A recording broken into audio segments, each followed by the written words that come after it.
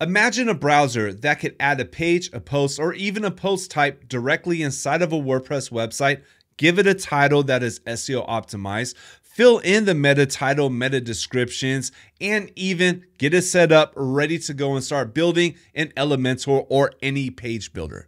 Now, imagine giving that browser a prompt to go through your website and go through every single image in the media and adding alt descriptions.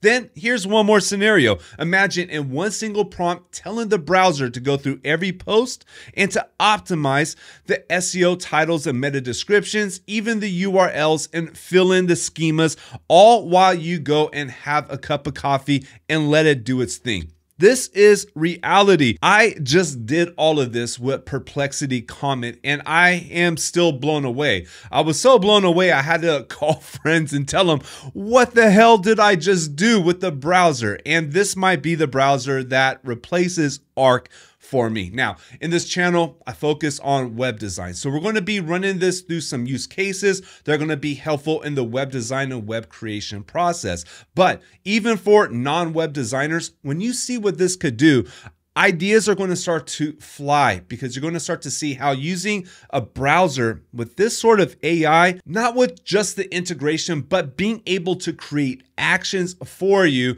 is going to change the whole user experience and the way that we use our browsers. I believe we are looking at the future, a big change. So let's check it out and run it through some use cases to get those ideas flying. I'm going to use my own website for the first example, and we're going to run some audits. I'm going to put in a prompt here saying, on a scale of 1 to 10, how good is the SEO optimizations on this homepage? Are there any serious issues? And I'm also telling it to go to Google PageSpeed Insights and run a test showing the results in a new window. Now we can see here it is currently in Google PageSpeed Insights, is running everything and actually creating the actions. I'm not doing anything else on my website or in the browser. You can see it is analyzing. It is in Google PageSpeed Insights right now.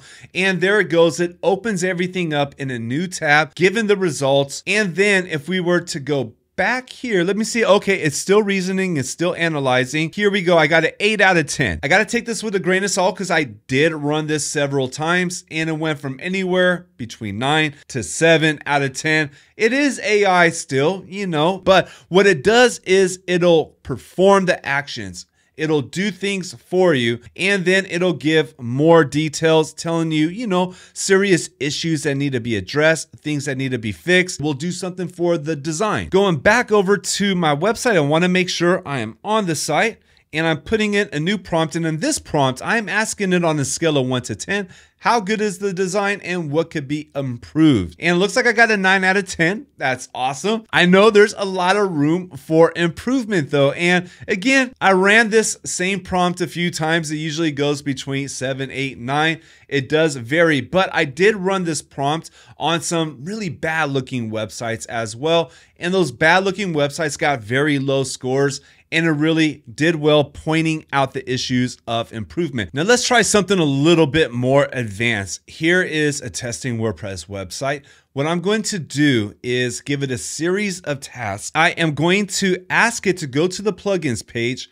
activate SEO Press and SEO Press Pro, and then add a new page called Bookings. And inside of the Bookings page, to optimize the URL, the page title, and then to fill out those SEO fields, the meta description and meta title, and then afterwards to save the draft and select edit with Elementor. And look at this, it's already setting up the plugin. It's doing everything. I'm not touching this right now. The browser is doing this. And now the plugins are activated. It's telling us exactly what it is doing. We can see what is happening, and now it's adding the new page. I mean, this is crazy. I'm not doing anything right now. All I did was give it a prompt that took me like a minute to write. It is doing exactly what I asked it to do. And let's see, will this take us to editing with Elementor? Now, I've done it a few times, and most of the time it does, but you know, sometimes there are hiccups, expect that, but most of the time, as long as everything is clear, it works. Let's see. All right. We could see it optimized the URL. Okay, there we go. The meta title down here just got optimized. It just set that in. Let's see, the meta description got done. Okay, we're getting there.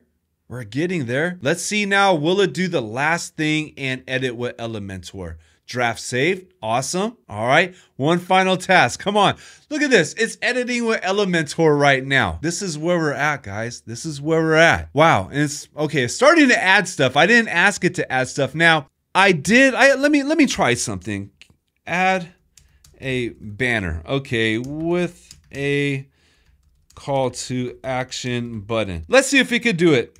I don't think it can. I have tried it with Elementor and it does get stuck trying to navigate through the builder. So it's not going to replace us as web designers, which is good news, but you can see where this is going. Now, just imagine as we are getting MCPs inside of WordPress and we're getting MCPs and other tools like Elementor, which is basically APIs created for AI. That's going to be able to read those MCPs. We're going to be able to do a lot more. Okay, we see here it is trying to work inside of Elementor. I can see that it's saying things like it's going to add button widget. It is trying to read it to the best of its ability.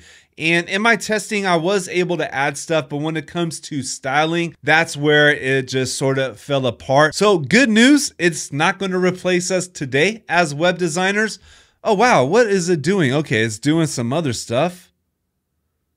Okay, it's trying to change stuff. So yeah, I guess this is where it could get a little scary. Let me go ahead and stop this. I want to just run a couple more situations. It could set everything up, but I think building websites with Elementor is not there yet. Wait, okay, we do got the call to action button. Now, let's try something else out. I'm gonna go up over here and let's create a new thread. Now, by the way, you can use voice as well, so you could do voice prompts if you don't want to type, which I do most of the time when I'm using ChatGPT.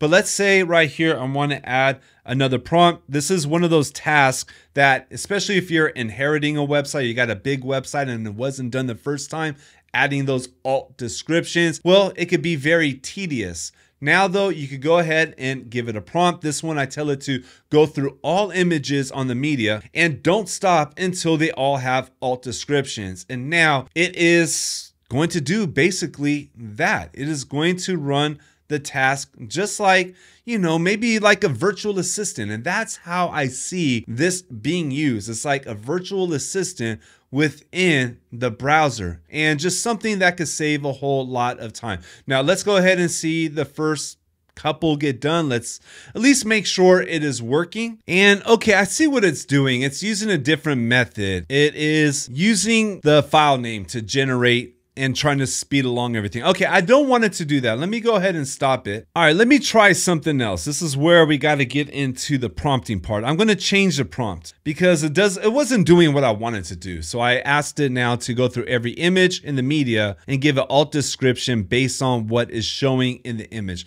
Let's see if it could do that, because that last method, based on the file name, it wasn't really descriptive. For best accessibility, we want to make sure things are descriptive.